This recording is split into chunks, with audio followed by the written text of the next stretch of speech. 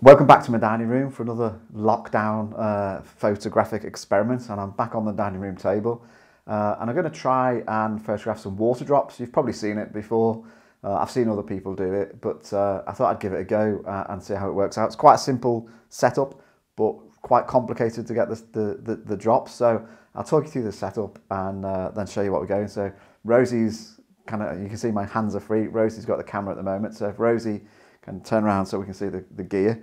So got my camera set up, 5D Mark IV with my macro lens. I've got two flashes, an arm with a clamp on the top, and then I've got a remote release from the flashes. So when I fire the shutter on my camera, those two flashes will fire as well. One pointing towards this bowl of water to illuminate the drops, hopefully, and the other just pointing. It's just a simple piece of A4 white paper folded behind to give me a white backdrop. I've got this white bowl out of the kitchen, filled it to the absolute brim with water, and then if Rosie comes around this side a little bit, so I've got this. I think these are actually for cooking, for making cakes and whatnot. So it's a little syringe.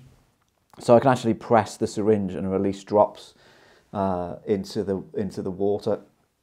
The challenge, back up to me please, Rose.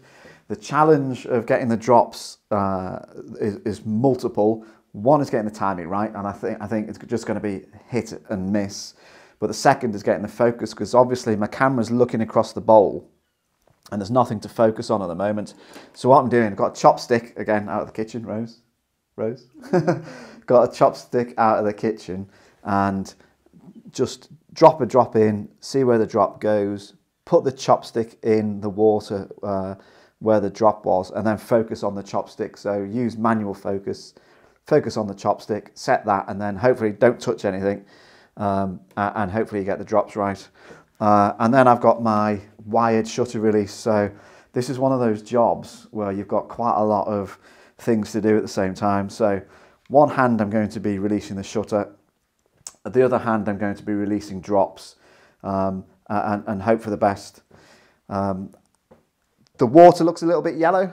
That's because we've got some yellow food dye and mixed it up, and we've been doing a bit of experiment. I've got about 5 or 6 different colours.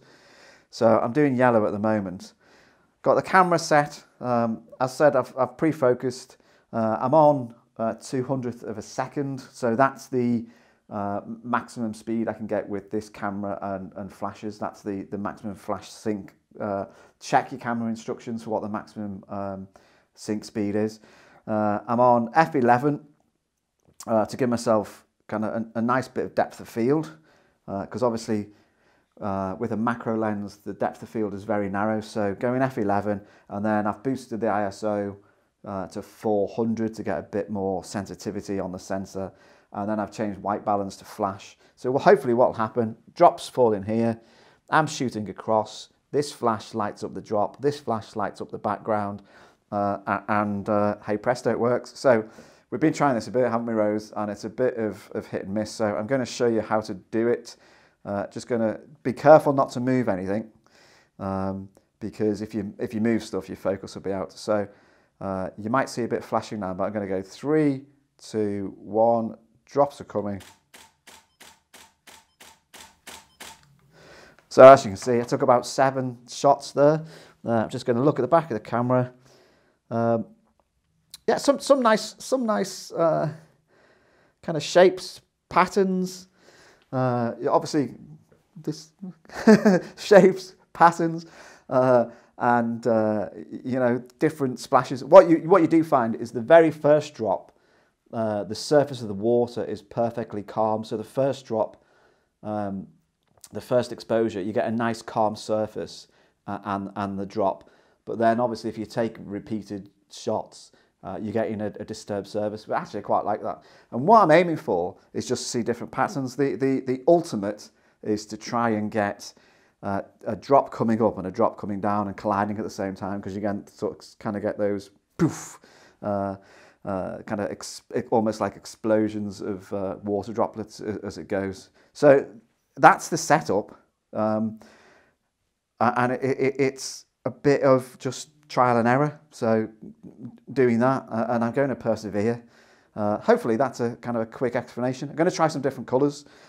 We did a bit of experimenting yesterday, and what you find if you have a contrasting colour in the water and in the syringe, you get a nice effect. So I might swap now, because we've used the yellow and that water's turned yellow.